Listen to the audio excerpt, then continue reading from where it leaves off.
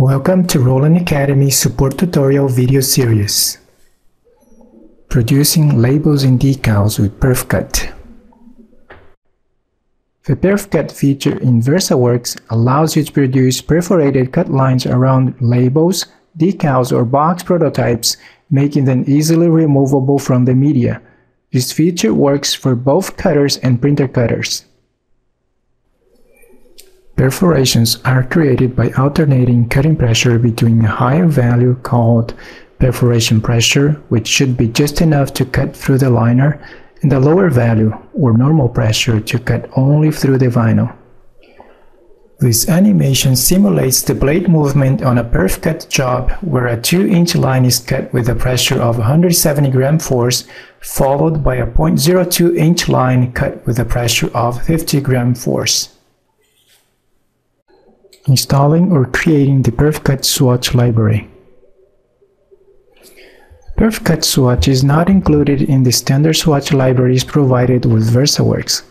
Please download the library from our support site. Go to rolanddga.com, select Support, Technical Support Wizard, and click on VersaWorks, and select Software Updates, and click on Roland Swatch Libraries for Illustrator to download these swatches. Click Save. Save to your desktop. Hit Save. Once it's downloaded, right-click and select Extract All. Click Extract. Open the folder that you just extracted. Select all the library files, click Copy, and go to Program Files, Adobe Illustrator Presets, Swatches, and right-click and select Paste.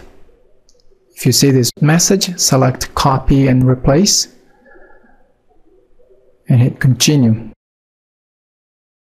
If you are using CorelDRAW X5, select the library PerfCut Swatch Library for CorelDRAW X5.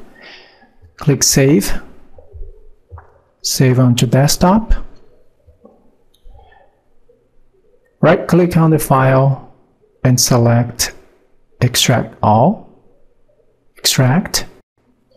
Right-click on the XML file, select Copy, and navigate to Documents, My Palettes,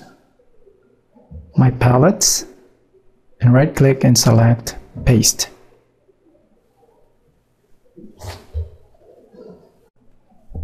Creating a PerfCut path around your labels and decals. We will now show how to use the PerfCut Swatch in Illustrator. Open your design and go to Window, Swatch Libraries, select Roland VersaWorks.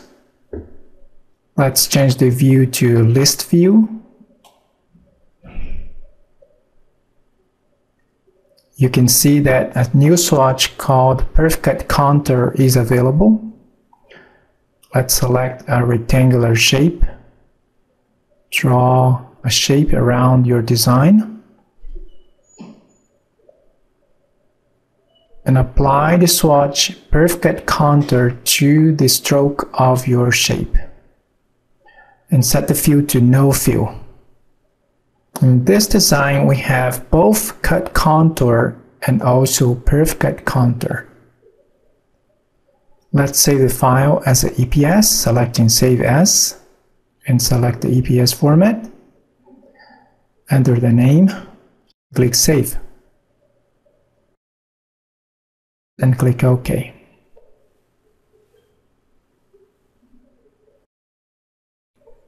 If you are using CorelDRAW X5, open your design, go to Window, Dockers, Color Palette Manager,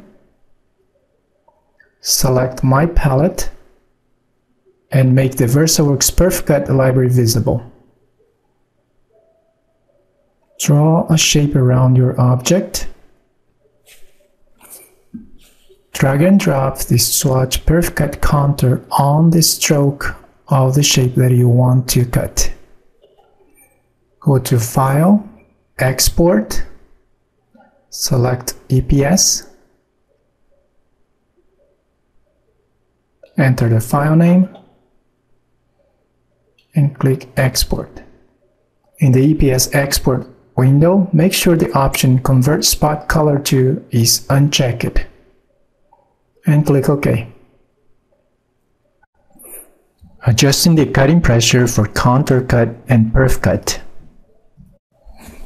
Before adjusting the cutting pressure, remove the blade holder from the printer cutter and turn the nose cone to adjust the amount of blade extension. The blade should extend just enough to cut through both the film and the liner. Excessive pressure and blade extension may wear the blade and the cutter protection strip faster, so always have spare blades and cutter protection strips and replace them when needed. Now let's download the PerfCut test file from Roland's website. Go to rolanddj.com, select Support, Tech Support Wizard, VersaWorks, Sample Files, and download the PerfCut test file. Click Save. Save on the desktop. Right-click on the file and select Extract All. Click Extract. So now drag and drop the test file in VersaWorks. Double-click on the file to open Job Settings.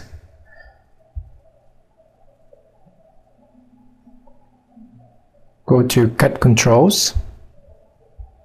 Select Cut Only. You can see that a section named Perforated Cut Controls is displayed when this test file is loaded. This section defines the parameters for PerfCut operation and controls the perforation pressure and defines the length of segments that will use normal or perforation pressure. With PerfCut, it is important to control everything from VersaWorks, so let's check the Enable Advanced Settings. Adjust the cutting speed and pressure. This pressure is the cut contour pressure, which is also the normal cut for PerfCut. Adjust the blade offset according to the blade you are using. In Perforated Cut Controls, set the normal pressure length to 0.02 inches.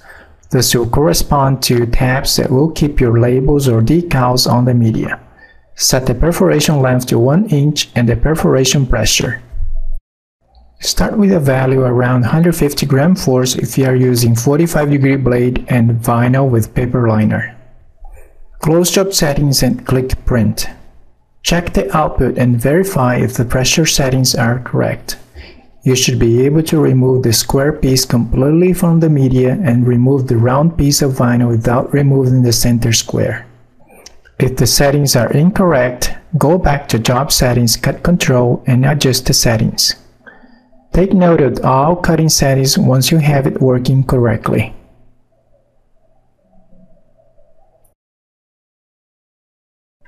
Setting the job in VersaWorks for output. Load the job in VersaWorks.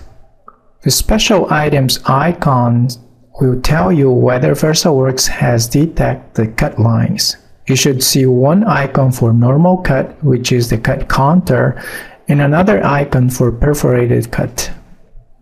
Open Job Settings and go to Layout. Adjust the layout settings such as size and number of copies as needed. In Job Preview, you should be able to see cut contour lines as a red line and PerfCut as a gray line. Go to Print Quality and select the media and print quality for your job.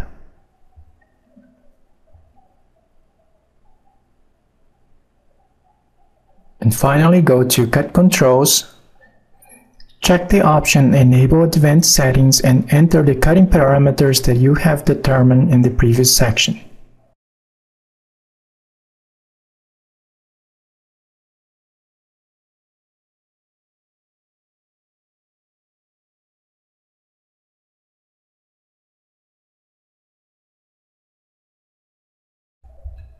Let's go back to Layout Settings and change the number of copies and also the size of the job.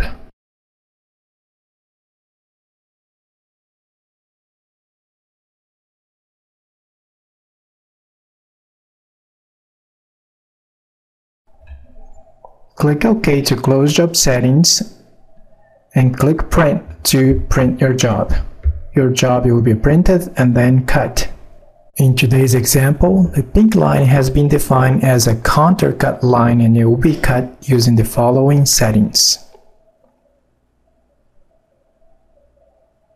The gray line has been defined as a PerfCut line and will be cut using the following settings. This concludes our tutorial for today. Thank you for joining us.